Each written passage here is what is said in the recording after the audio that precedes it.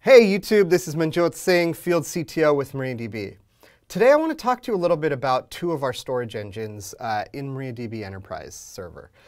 We have InnoDB, which everyone knows and loves, come on, and we have ColumnStore, which is used for analytics. So InnoDB is classically our OLTP engine.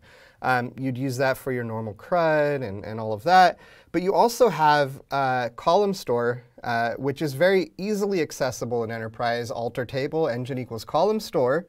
And you can create an analytics table. So what is ColumnStore? Let's look at how InnoDB stores data. So InnoDB stores data in rows, right? Usually in the B tree, and there's some complicated science around that. I think I've talked about that when I've talked about indexing. But with ColumnStore, it actually stores it in columns. And it does this in extents of 8 million rows. And those are all stored like this. And it allows for quick and fast analytics. So how would we use those together? Well, let's say we want to crunch some numbers. Maybe we have billions of rows stored right here in ColumnStore. So we'll say this is InnoDB, and this is ColumnStore. We want to crunch these numbers. Let's say we have a list of countries.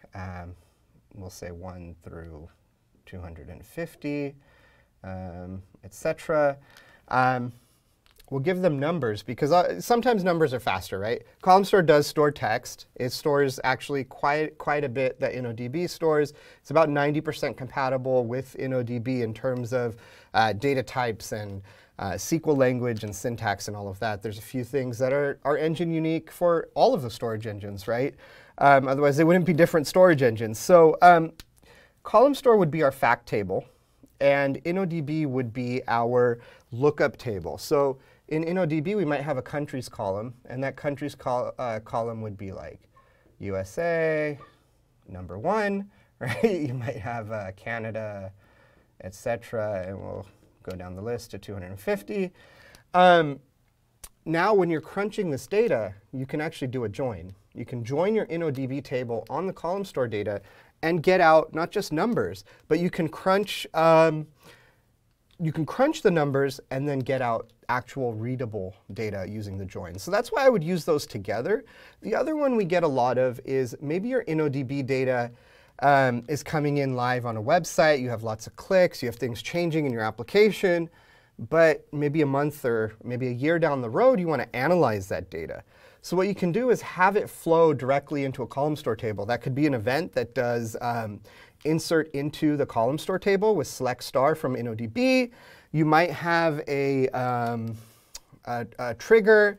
You might have a stored procedure that runs now and then, right? You could even do replication. So actually, we see this sometimes. So you have your normal InnoDB topology, right? Primary replica. And you might have a ColumnStore cluster, right, of a few nodes. And you can actually just replicate. You can just replicate from primary to ColumnStore. You can do this in SkySQL as well. It's really cool. So now you have your archival data loading off of maybe for BI later on. And you can actually purge the data from your OLTP system, keep it light, keep it smaller data, and then have your big data in ColumnStore. So there's lots of opportunities for these two engines to work together, complement each other. If you're going to go the replication route, you can also look at Expand, which is also available in SkySQL. Lots of great options there. I definitely recommend, if you're going to do this on-prem, put MaxScale in front of it. MaxScale will help you control some of this. It has the binlog router to flow replication. It can pull with Kafka. It can start putting data into ColumnStore.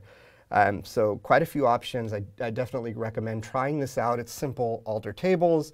Doesn't require a huge investment. Thank you.